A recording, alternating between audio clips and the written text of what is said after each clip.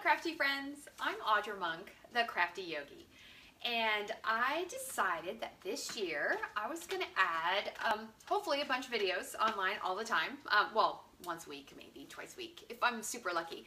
But anyway, I thought about one of the videos that I really should be doing is the yogi part of my craftiness, right? So the Crafty Yogi. So 2 o'clock Tuesdays, somewhere in the 2 o'clock hour, we'll see how it goes.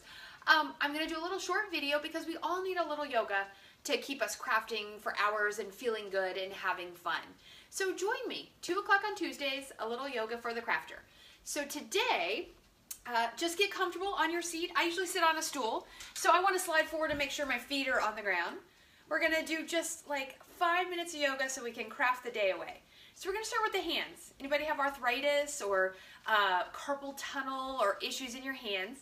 These are some great exercises that you can do in between crafting. You can do them when you're the passenger in a car. You can do them when you're waiting somewhere. And that's what I think yoga should be, is something you can take with you all of the time. So we're going to start with the fingers. So put your hands up and pick, let's start with the pointer finger. So I call this digging. So you're going to imagine that you're digging a teeny tiny hole. If anybody's a gardener, you know, maybe you're digging a little hole to put a seed in. So we're going to move the fingers and try to isolate just the pointer finger. And you can do both of them together, or if you got lots of time, I would do one finger and then do the other. But today we're going to do them together. So move those fingers a little bit. All right, go to your middle finger and gently dig in the dirt. Really delicate is using that finger just by itself as much as you can. Good. All right, now go to the ring finger. My ring finger does not like to move independently by itself here, but that's okay. The more we do this, the better we'll feel. Go to the pinky. Yep, dig your little hole there. All right, and then the thumb. Let's dig a little bit with the thumb. Good, really isolating that joint and using it. All right, let's try all the fingers. Good, so you're digging in some soft dirt. Now add your wrist.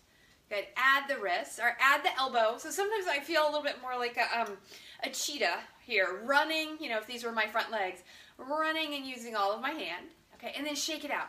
Shake it out. All right, give me a couple shoulder rolls. Roll them big. Anybody get tension here when we're crafting because the head is forward and we're leaning in? So roll the shoulders really big. Let's add some breath. Inhale up and exhale down. Oh, good. And one more time. Okay. We're going back to the hands. Bring one hand up, one finger at a time. You're going to pull gently down on the finger. There we go, and breathe. And then the next finger. Good. And you want to do like maybe one full inhale and exhale, or if you've got a little extra time, do 2 breaths here and do the middle finger. You can, of course, find this video again on Facebook. I think there's actually a category of videos. Do your pointer finger, or I am going to post them on my YouTube channel, so you can find them there too. Good. And your thumb. Good. Breathing. Now on this same hand, put your arm all the way out. Put your palm down and reach up and pull the fingers back. Okay, and let yourself breathe here. You'll feel lots of stretch here in the forearm, and depending how tight you are, some of us are going to feel it in the bicep. There we go. All right, so I've been teaching yoga for 15 years. I've been a Stampin' Up! Demo for 5 years, and I think the things go together. You need some yoga, you need movement for the body, and you need your crafting, right? And then release this gently. And go to the other side. So one finger at a time, pull the finger, right? We need our crafting, our creative expression. It's what keeps us young. It's what keeps us going. Good, breathing, and breathing is important. Go to the next finger. Oh, it feels so good. I'm getting ready to prep for class, so I've got to cut a lot of paper and get things ready. So it's good to prepare. Or, and next finger, or if you notice, as you're going, you need to take a break.